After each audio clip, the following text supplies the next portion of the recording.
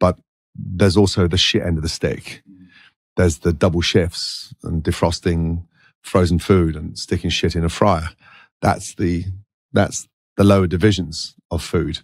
And I was determined to get the fuck out of there early, because when you start in this industry, you go through those divisions.